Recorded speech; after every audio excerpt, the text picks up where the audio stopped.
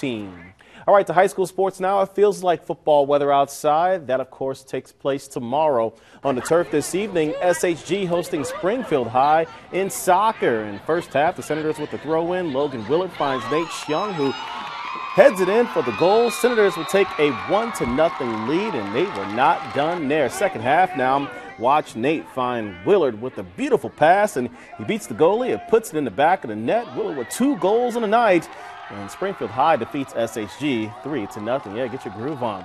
Volleyball tonight. Riverton paying a visit to Williamsville. Riverton down early, but trying to rally in game 1. This is Morgan Heckman who finds Josie Garford for the kill right there. Then later it's Alex Bogus. She likes to serve up a point, and she gets the English there for the ace. But in a tough battle, the Bullets would prevail. Anna Rhodes to Kate Buster for the kill.